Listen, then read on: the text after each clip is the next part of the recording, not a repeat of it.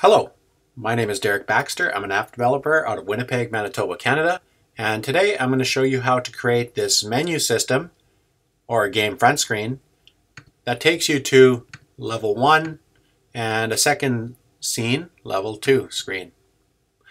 This is using Spritebuilder and it's also using Swift instead of Objective-C.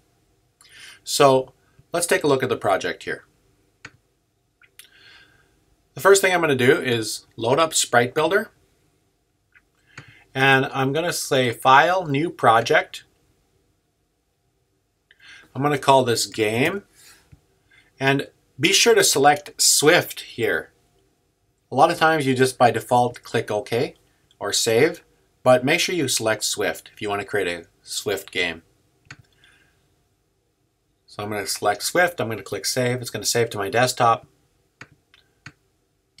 And the first thing I want to do is just add some buttons. So here's the first button, level 1. Add a second button, level 2. Now I want to set the connections for the level 2 button. Level 2 button in the selector. Click on the level 1 button. Level 1 button. There we go. So we have our 2 buttons set up, but we don't have the scenes set up to where we want the buttons to go. So we'll just go File. Click the plus button at the bottom, New File. Call this level 1 and we'll create the scene. And just so we know that it's level 1, I'm going to drag some text here, and I'm going to call this level 1 scene, just so you can see it. And we also need another button to go back. We don't want to be stuck on level 1. This button is called the back button, and with any button you always have to set a selector for it. So this back button I'm just going to call back button. Alright, so for this scene here, we need to define what class is going to manage or operate this scene. So I'm just going to tell it that level 1 class is going to manage and operate this scene. Alright, so let's create a second scene here. So plus button, New File at the bottom corner of Swift. Level 2. Create, and I'm going to go through the exact same process again. Drag my text.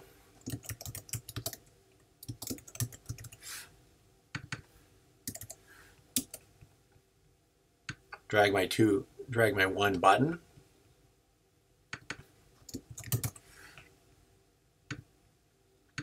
Create a selector for that button. All right.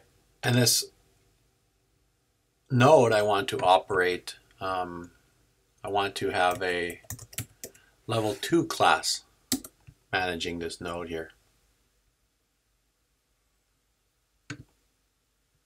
Alright, so these 2 buttons should go to the first scene, level 1, and the second scene will go to level 2.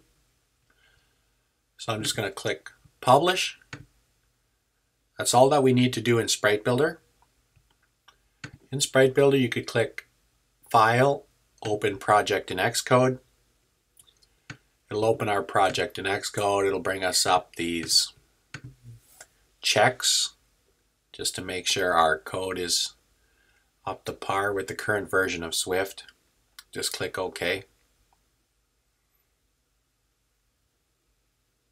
No changes necessary. Now, click on your first tab here, your File tab, and in the main scene here, this is where we're going to put in our code. So this main scene manages the front page of your app. So I'm just going to put in a function, and I called it level 1 button.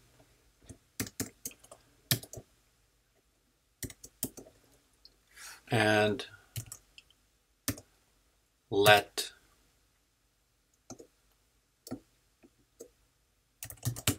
level 1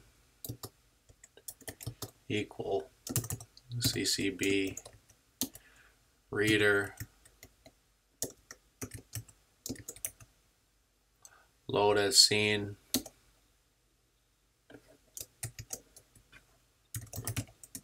level 1.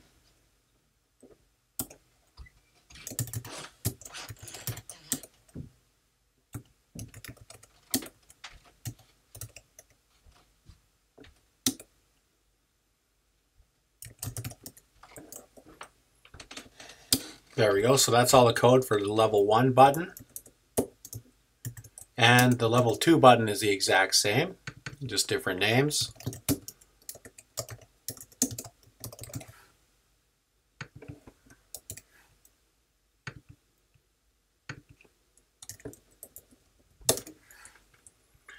There we go. So this code is going to basically have level 1 button and level 2 button work. But of course, once you're at the scene, level 1 scene, it's not going to work. So in Xcode, let's create a new file, and we're going to call it a Coca class. We're going to click Next. Make sure it's a subclass of a CC node, and I'm just going to call this level 1 using the Swift language. Be sure to add this into your source folder and click Create. So as you can see, it's created us a level 1 scene, and I'll just replace this to foundation. Alright, so let's copy our code here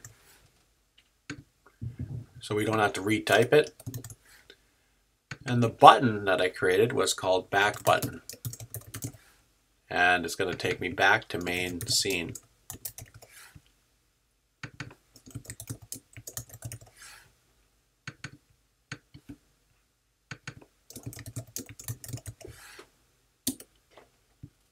All right, I'm just going to copy this code here. I'm going to create my second class, my second Swift file.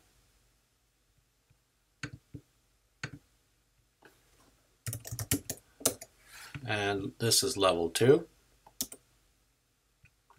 Put it in the source folder. Change the import to foundation. Paste my back button in there again. And I'm going to click to build on iPhone 6s. And I'll just click build. So just to recap what we've done, we've used Spritebuilder to create the 2 buttons. We also created 2 extra scenes in Spritebuilder. We then went to Xcode. We created 2 extra Swift files to manage level 1 and manage level 2. We created the code for the buttons, and we're building the project.